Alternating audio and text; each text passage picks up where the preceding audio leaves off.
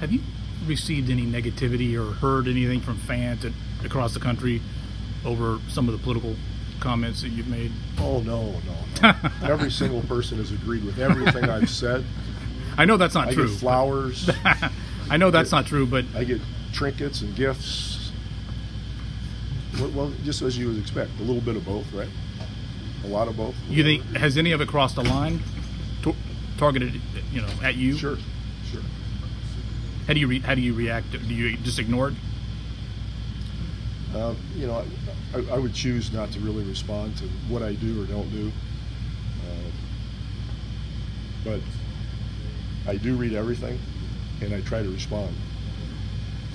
It takes time because there's a lot of letters, but the only ones I don't respond to are the ones that are so courageous in their negativity that there's no address. Just comments. That's hard to respond to.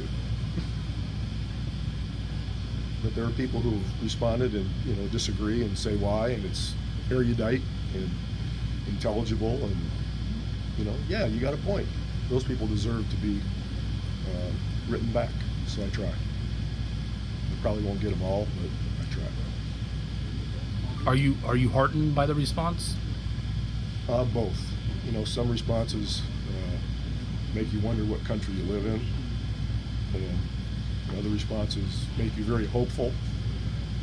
But there's a whole lot of more hopeful than, my gosh, how did this person come up with this?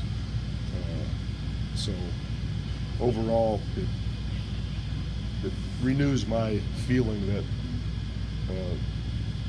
something can be done because there are enough people willing to listen and feel and compromise.